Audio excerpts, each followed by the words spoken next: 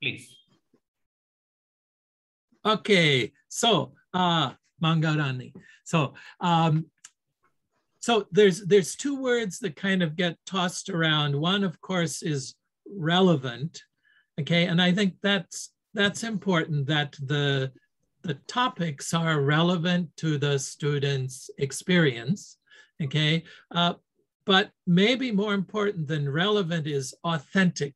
You know, that what we're talking about is real and authentic, and not simply a kind of, well, this is convenient for teaching a certain idea or a certain aspect of English skill, but it's really something of interest and importance in young people's lives, you know?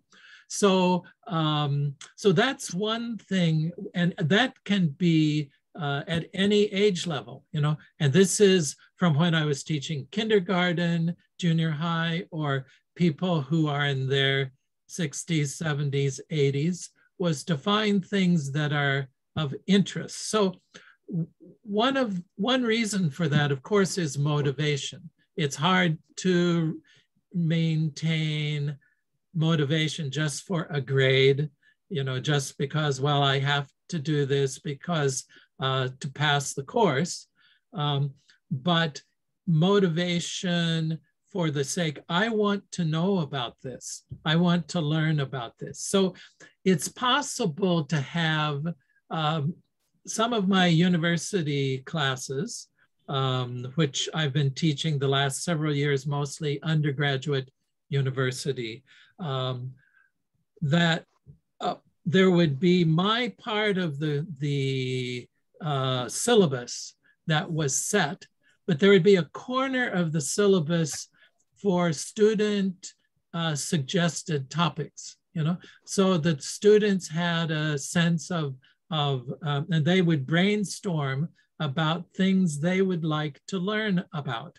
And then I would work that into my curriculum. So it gave them a sense of ownership in the curriculum. So that's one aspect. It's motivational. Okay. Another thing that I have used, and I'm just going to open the, let me do this quickly here. I'm going to open the chat if I can. Okay, so that's what's called you can share. Okay. Can I share the screen? Yes, Great. You can do it. Okay, so I'm going to put up the whiteboard here a second. Everybody can see. Okay, so that's what's called learner negotiated. I'm not spelling syllabus. Okay, learner negotiated. So this is where the students have some input into the content of the class. So of course, teachers, and in a secondary school, of course, teacher, and you probably have certain requirements of your school district or of your state has certain curriculum requirements, and you should teach this, this, and this at this age level. However, if you can keep back a small corner of your syllabus where the students can actually suggest some topics or some types of vocabulary that they say, we want to talk about something, we don't have the English to do that. And so you could have, you know, just a small corner, even if it's 5 minutes of a lesson, where this is something that was a request from the students that can give them such high motivation, you know. So that's one thing that I have used a lot. Another thing is something that is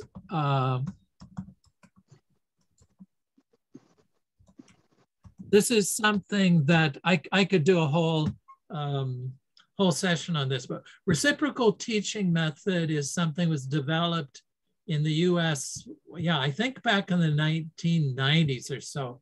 But it's a process where students are and the teachers involved in this kind of dialogue where the students are asked to like predict what is coming up. So you see the title of something they're going to read, but before you see the whole reading, to try to predict, what do you think this is going to be about just from the title? So there's predicting, there's summarizing. So after reading something, so just tell me in 1 or 2 sentences about this, okay?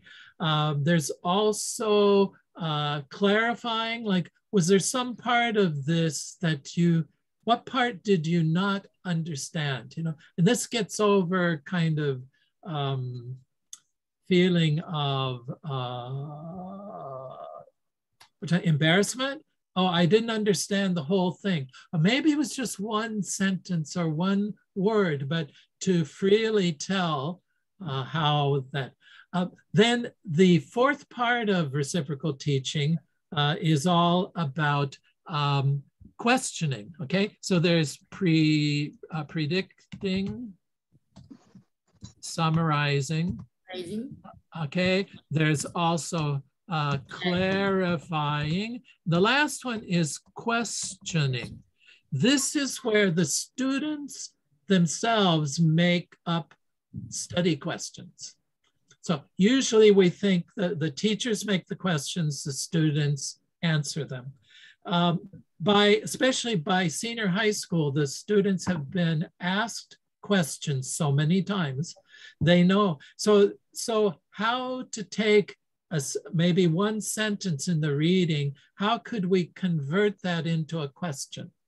So at first you have to teach how English works in terms of question construction, but eventually and when it becomes a little bit of a game where they're going to make a question and then ask another team or another group about it.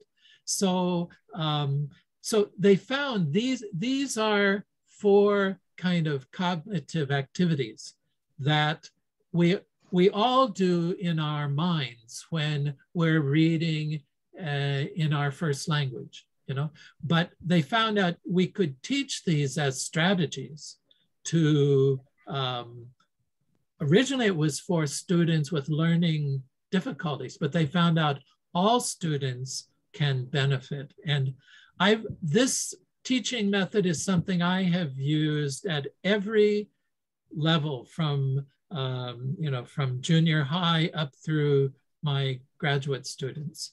And it's been very, very effective because it's a very active learning approach. And maybe one day I wouldn't have them do everything. Maybe just today we're going to work on how to summarize, but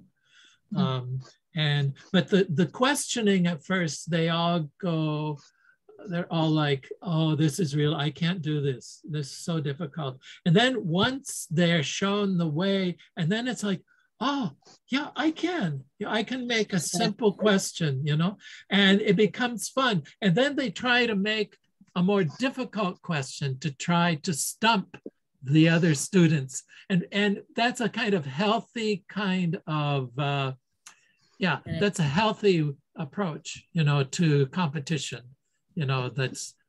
So those are some things that I've used across the age span, Very nice. Thank you, sir. Thank you so much. Really, it's a wonderful method, sir. We are going to implement this in our classrooms.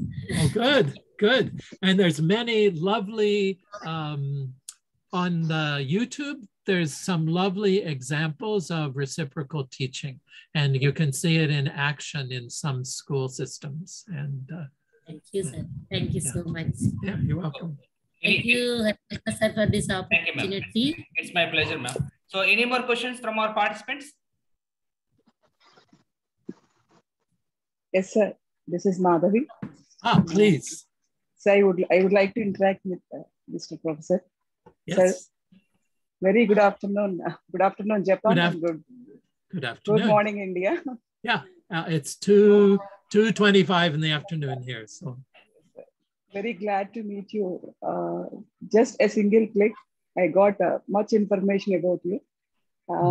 Very glad to be here and associated with you, a wonderful educationist today. Thank you. And I found two interesting facts in Japanese education system. One is Japan. It's a wonder. Japan has one of the world's best educated populations with 100% enrollment. Right.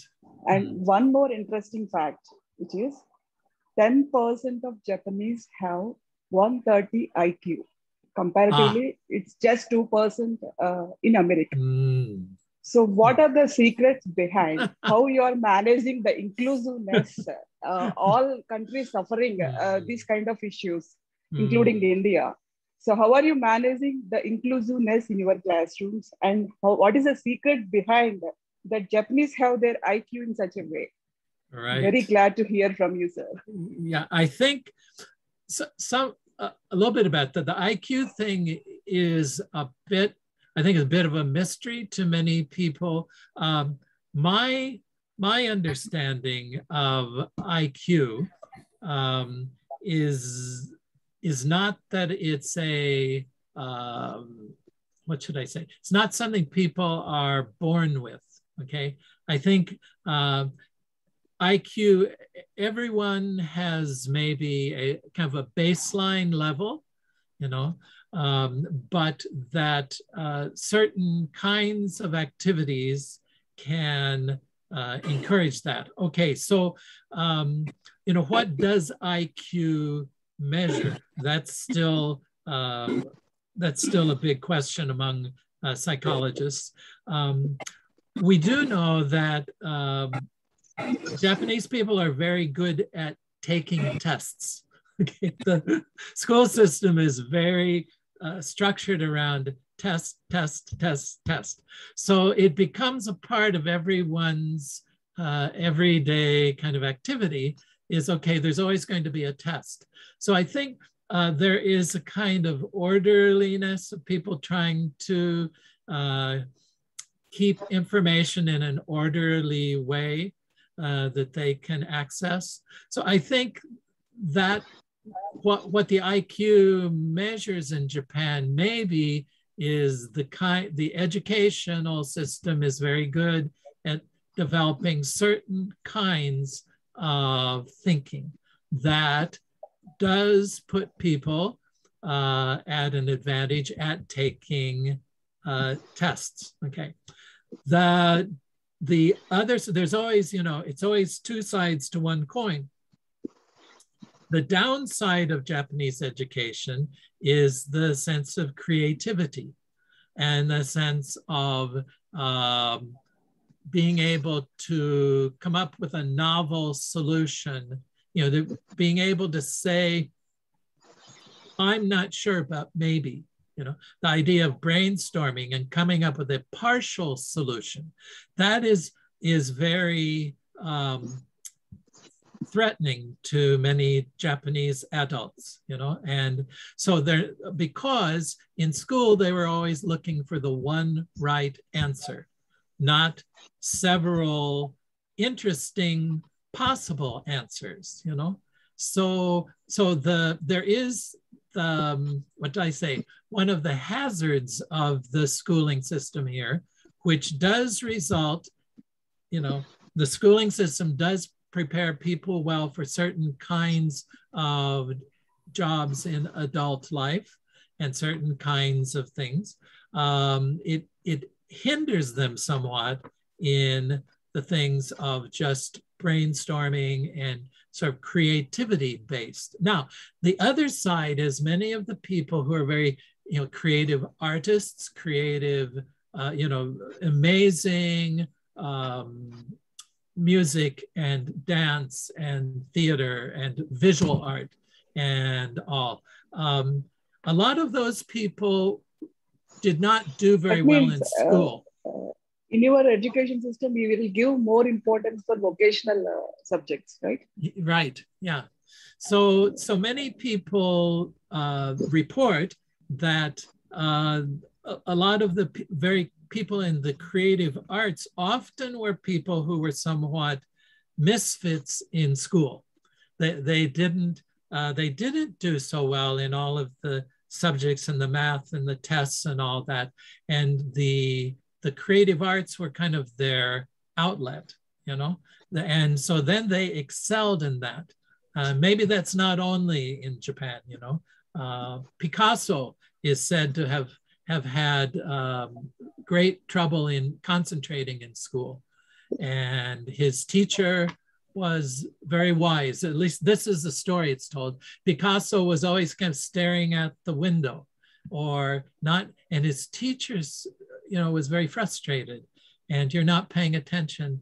And he said, I have a pet dove at home and I love, said, okay, bring your pet to school. And the teacher let Picasso keep the dove in a little box and said, whenever you feel like your mind is wandering, you can talk to your dove, okay? And then found that he would come back, you know, and then concentrate on school. Later, he did some beautiful sketches of his dove. So I'm thinking like, sometimes it's finding out how does a student learn, you know, how does that aspect also, the Japanese system in, I think, elementary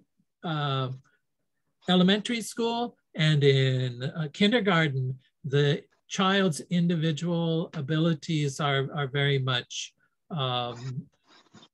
honored, you know. As it goes on, it becomes more and more, you know, again, it's so driven by the entrance exams come to sort of make every decision about content and way of teaching. So anyway, that's, so there are a number of alternative schools. There, the Montessori school, there are a few. The Steiner Waldorf schools, there are a few. There's also Japanese version of sort of alternative education, students who have different styles of learning that the public schools or the, you know, the high pressure private schools maybe can't. So the diversity of learning style is honored, but it's usually outside of the standard schooling. So, so anyway, education here is a very fascinating topic, and it's discussed a lot. You know, the Ministry of Education is, I think, doing their best, but we're hoping that each school system is given a little more freedom in adapting. You know, the rural schools and the urban schools sometimes need some different approaches. And one more. Please, at primary level, do you prefer to use the discourse as in mother tongue or in English? Okay, so in my experience, the concept of bilingual education is very good because the children are still forming. And the formation of their mother tongue is a very important concept, you know, and cognitively for the students to have strong base in their mother language. But the, what should I say? Primary age is a very critical period for learning a second language, you know. And in the case of India, where for many people, it's necessary to have two first languages, you know. So the regional language and also the interlanguage of English for between the different states and all different ethnic groups. So my belief has become, and the research seems to be pointing this out, that bilingual education, So where the teachers can fluidly work between. Maybe there's a section of the curriculum or of the student's day that is only taught in the mother tongue, and a section of the day, a course or two, that is only in the target language. There seems to be some wisdom to that. You know, the immersion school system where kids are thrown kind of directly into nothing but the target language seems to work for some kinds of kids. And certainly kids that have like lived abroad and are living in a context like international school in a foreign country, it seems to work. But that new language is all around them, you know. So, but I think the future is really with bilingual education, where both languages are honored in the same school. So how much extent that you will give freedom to children at primary level in classrooms? Okay, one more time. I couldn't hear. How much extent that you will give freedom to children at primary level in classrooms? Okay, so a rule of thumb to me is, you know, if a child is addressed in one language, if I'm going to use this as an example, their obligation is to respond in that language. So when I speak to a child in English, I expect to them respond to me in English, you know. You know, so that I think is that is a kind of social learning of courtesy. Where if you are in a culture where there are several languages being used, then if someone addresses you in a certain language, the courtesy is to respond, the discourse in that same language. So that's on the language level. In terms of freedom,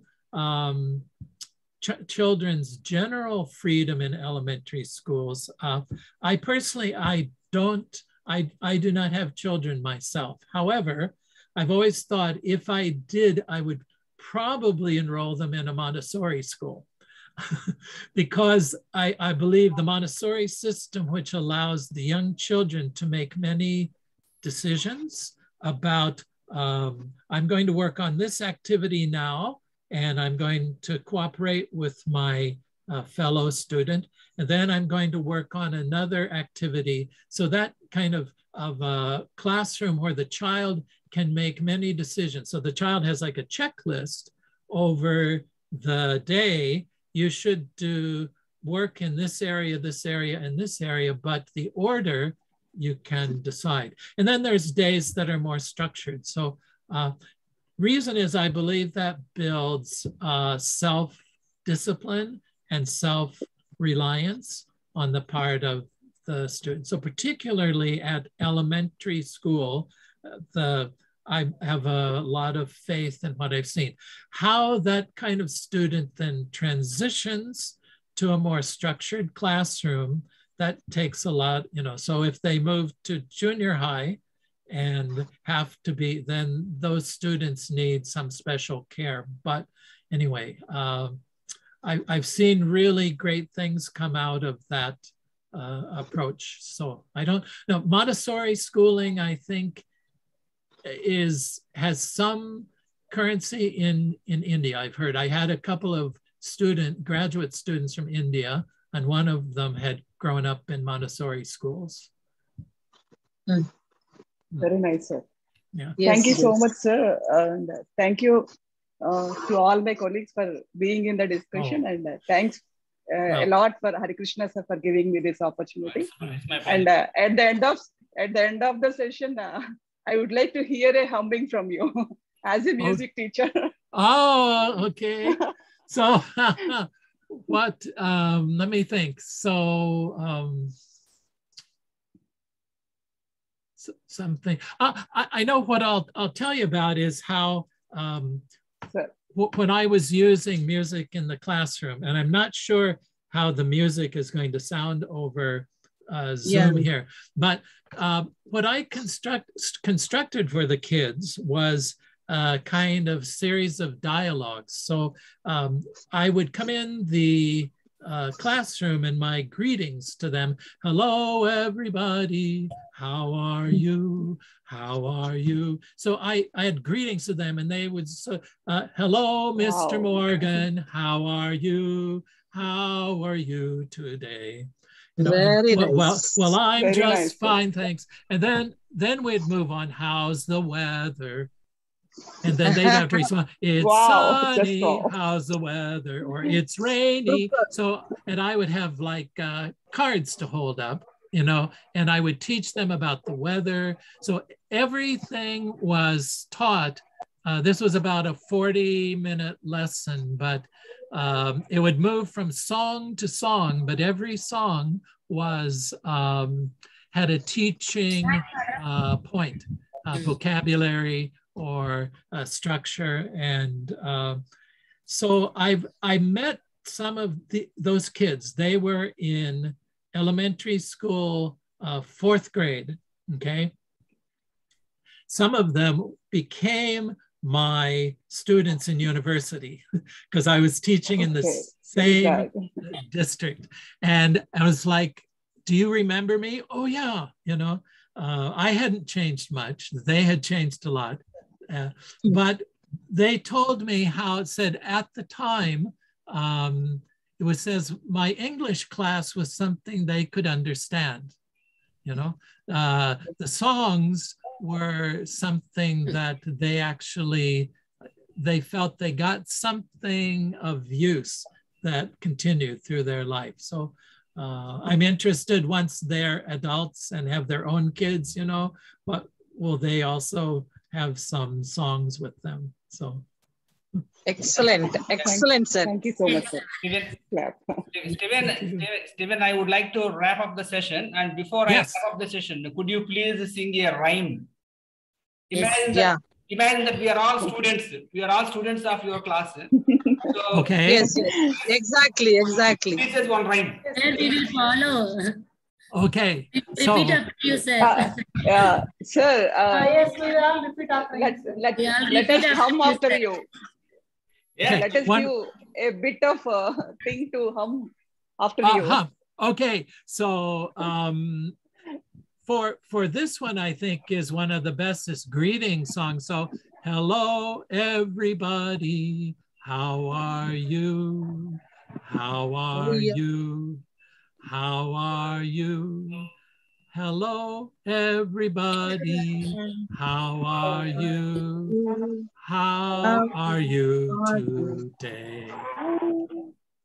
We are very fine, sir.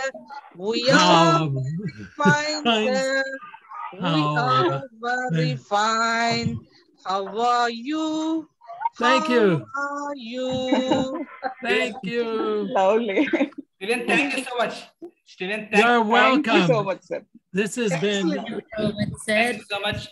You have. This has been a great blessing to me today. A wonderful job, and I hope that all of our participants really enjoyed the session.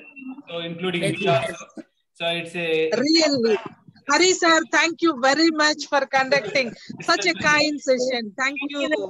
For this wonderful interaction, sir. Yeah. Yes, thank you so much, ma'am. So Steven, again, one more time. And so thank you so much for sparing your valuable time.